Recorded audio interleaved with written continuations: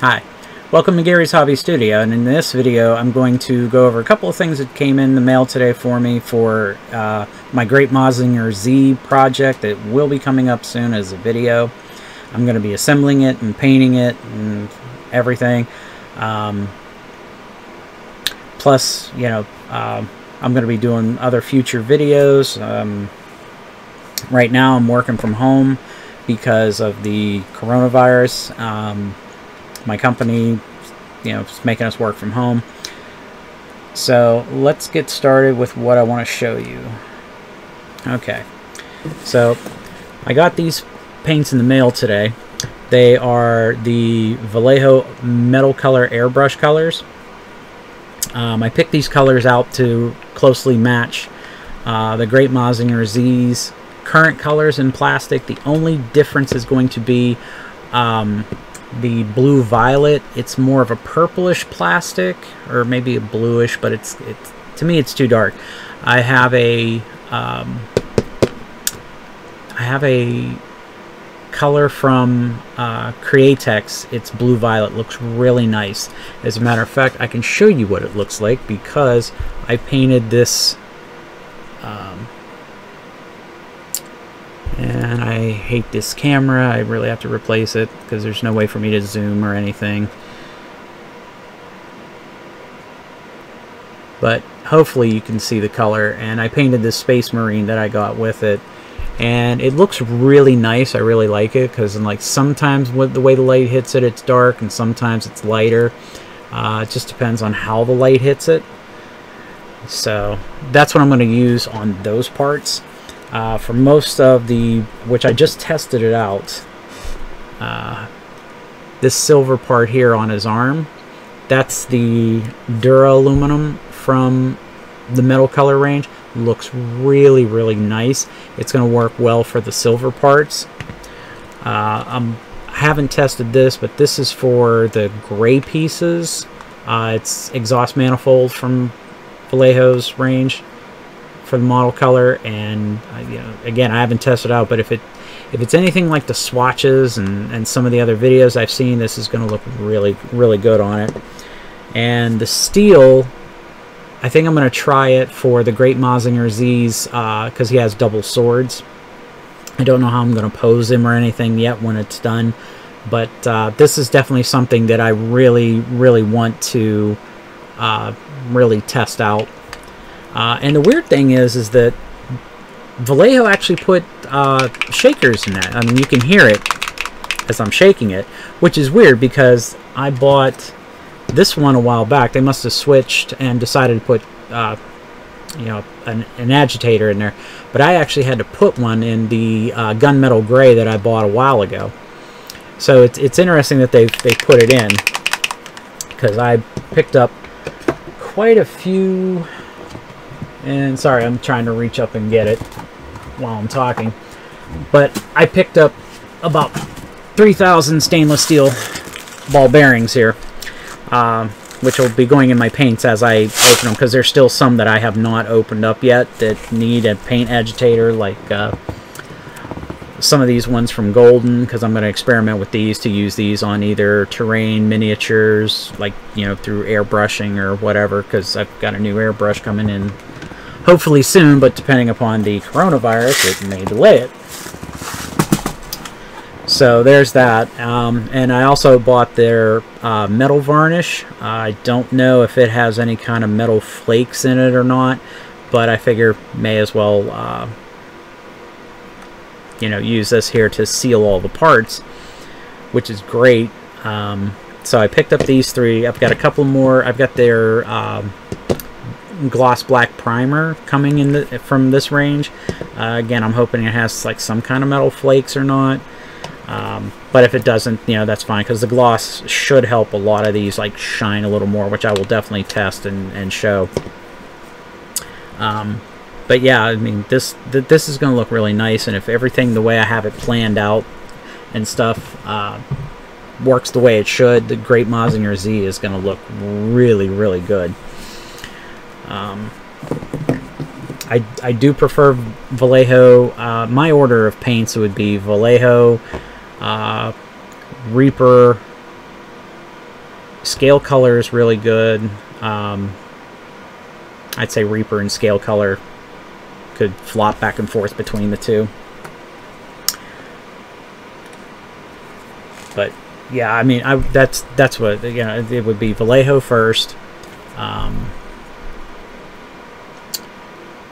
Tough choice between Reaper and Scale color or Scale 75 paint, because they both have their pluses and minuses as far as like colors go. I think Vallejo has the largest. There could be somebody else out there. If there is, please feel free to, you know, correct me. But yeah, it would be Vallejo first.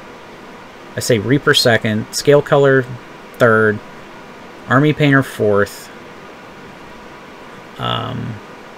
Badger's Minotaur line fifth, because I used their Pestilence Flesh on whatever, I'm drawing a blank, Trandosians, that's it.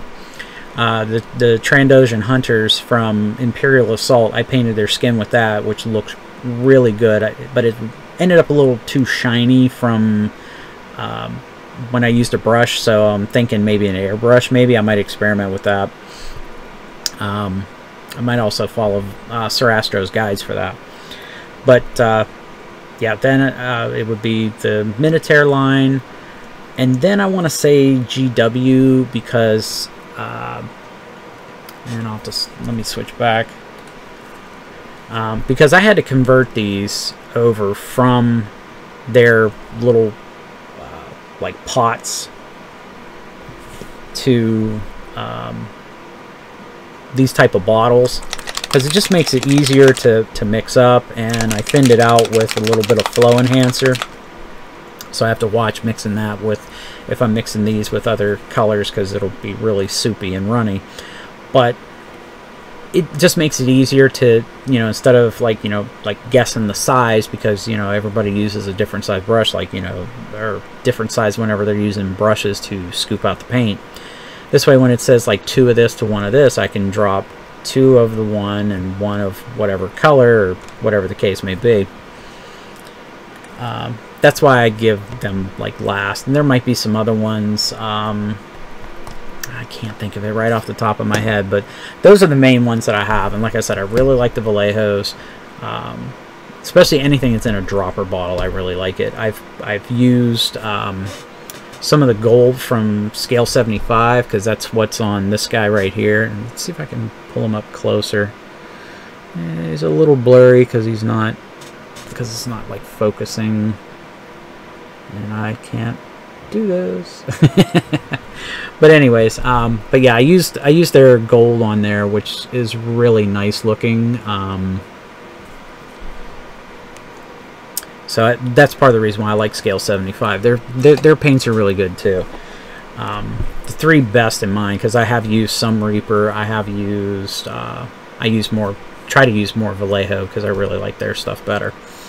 But you know, like I said, Reaper, and the 3 main ones that I like are those 3.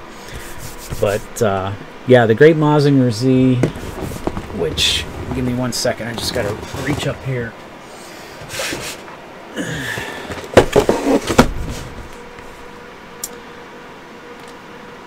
But yeah, this is the Great Mazinger Z model kit that I haven't even opened up the plastic or anything. But as you can see, there's like, you know, here's some of the silver parts of the body, and there's one of his blades of his swords, and that's where, like I said, the steel is going to come into.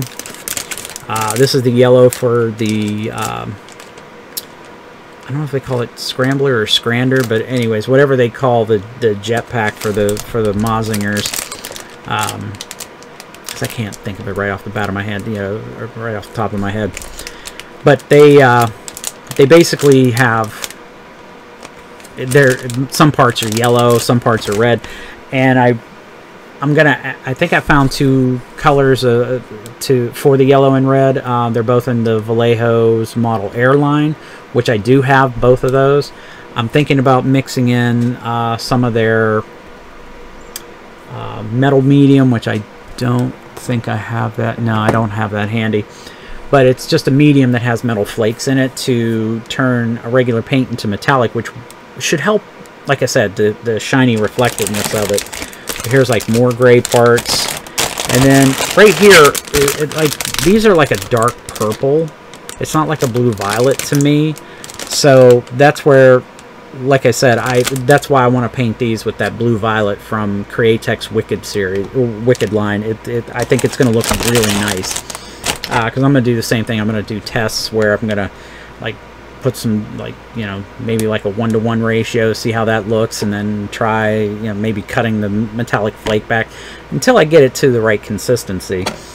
But these ones here are really going to be nice when I do that. And there's other parts in here too that, like, I know the black, that's why I got the gloss black primer, because that's what I'm going to do. I'm just going to like use that to gloss these here. And hopefully they have some metallic flake. If they don't, like I said, I can always mix some in. And here's the red pieces that I was saying. And then for the clear here, I'm thinking about to, like, whenever they in the cartoons they do the breast fire that fires a beam out of this piece right here, since it's like a translucent plastic. I was thinking about putting like a chrome silver or something shiny here, and then hit it with a gloss black behind it to help make it stand out, because the raised separate edges, you know, you shouldn't be able to see because of how thick they are, although, no, my luck, it won't work out that way. I could try to do the individual deep pieces and then put the gloss black coating over top of it. That way it covers everything and separate. Again, these are all going to be like tests and stuff like that, but that's why for the impromptu video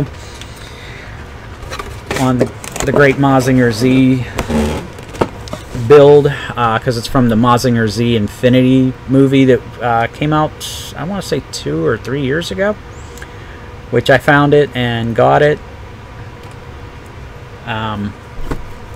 But yeah, that's pretty much what's currently going on. Plus, like I said, I might show, like, you know, me scraping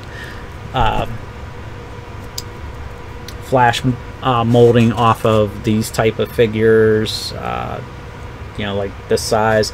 Definitely for this here, because there's going to be, because they're on sprues, there's going to be the ends, and you have to take it off and file it, which, like I said, I don't know when exactly, because I'm waiting on a spray booth to come in, because I currently use a box right now, which you can do that. The only thing is that any fine mist, once it hits the back of the box, it starts coming towards you.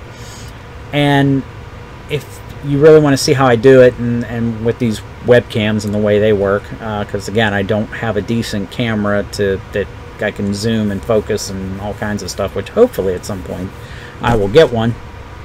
I don't want the floating particles coming back and like sticking to cameras and stuff like that. I mean, sticks to me, sticks to the brush, the airbrush, that's fine. I have no problems with that. Just because of the simple fact that I don't want the cameras ruined, because again, I mean, I paid, you know, enough because of the microphone and stuff like that. But that's, you know, I'm gonna show that. I'm gonna show working on minis, because I have tons of minis to do. And if there's anything you guys, you know, want to know, ask me questions, feel free to, you know, leave them in the comments. If you like what I'm doing, you know, please, you know, hit the like button on it. It helps out with the algorithm. Subscribe and hit the bell icon, select all, because that way anytime I post anything, you'll be able to see it. And believe me, you know, I want to help people that want to get into the hobby. I also want people to, you know, because I also do like computer stuff, and you know, because I just did one about why you should update your BIOS and drivers. Probably leave that link in the end credits, you know, at the end of this.